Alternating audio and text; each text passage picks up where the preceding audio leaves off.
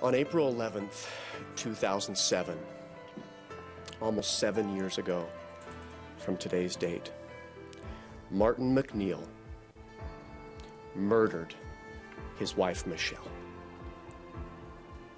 Her death was not the result of an accident, and it was most certainly not the result of a heart condition. The defendant carried out a cold and calculated plan to murder his wife. Make no mistake, the defendant's fingerprints, if you will, are all over Michelle MacNeill's death. A trial like this is about the truth. It's not about games. It's not about gotcha moments among the attorneys or the witnesses. It's about getting to the bottom of what happened to Michelle MacNeill, and that is that she was murdered by her husband. Martin's secret life with Gypsy Willis was beginning to intersect with his life with Michelle. 2 weeks after his wife's death, and the defendant's paramour, his mistress, is in the home.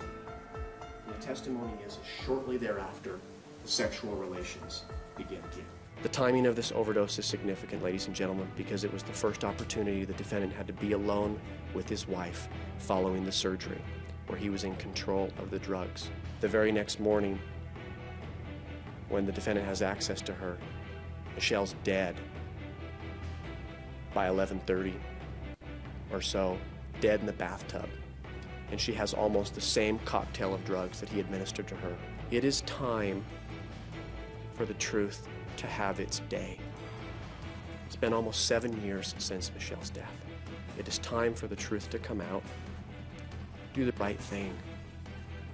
Do the right thing and convict Martin MacNeill of murder and obstructing justice.